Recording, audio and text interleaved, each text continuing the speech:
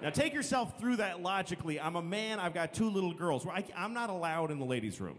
I mean, not me personally, I didn't get banned. I can't go in the ladies' room because I got a big old penis. So I just can't go in.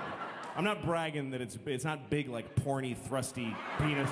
It's just big like an old man's nose. Just kind of like, just kind of droop, you know.